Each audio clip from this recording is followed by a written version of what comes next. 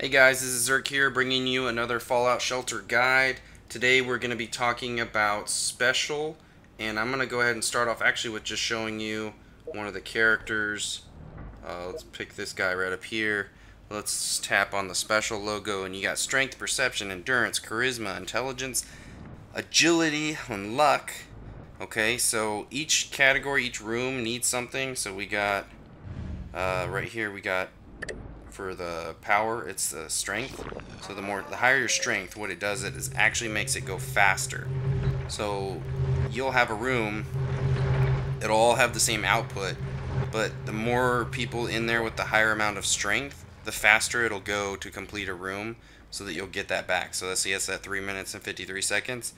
But if I had everybody in that room, it would be going a lot faster. So the higher the number is, the faster it'll go, and the more you'll be able to produce. So if I had everybody in here, 6 people, and they all had maxed out strength, this thing would be pumping around in like less than a minute or something like that. It would be putting out 49 per second. So it's really important in the long run when you're making these that's what you focus on. So the other rooms, same thing. The more people you have with higher amounts of whatever it is that they need, and this one it's agility for cooking, then the faster it'll go for their cook time. Let's go ahead and look at the cook time. It's a minute and 55 seconds or something like that. It was faster, but I have 3 of them now, so I'm not too worried about it. I have some of them that have, stats like that, which is almost maxed out. So the way you do that is later on, after you get more people, you're going to unlock stuff like a gym, an athletic studio,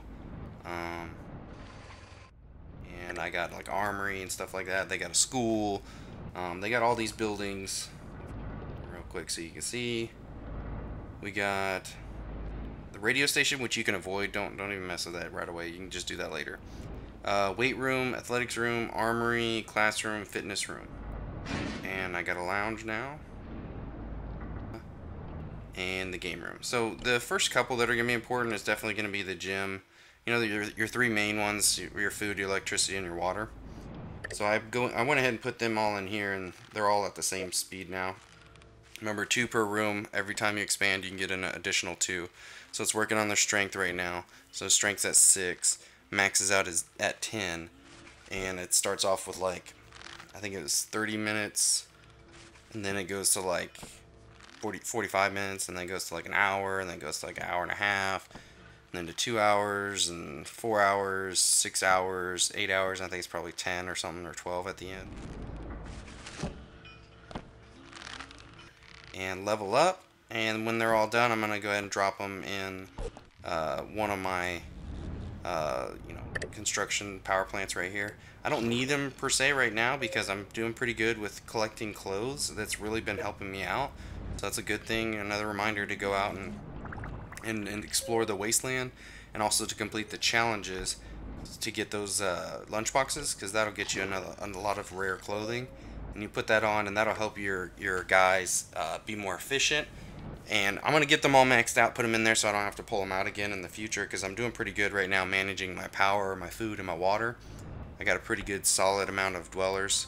I'm stacked up, so I'll have to get some more soon. But that's how you go ahead and you understand Special, and how you can kind of max out your characters and get them further along and get more productivity out of each of your rooms. Thanks for watching, guys. Make sure you check out some of my other videos.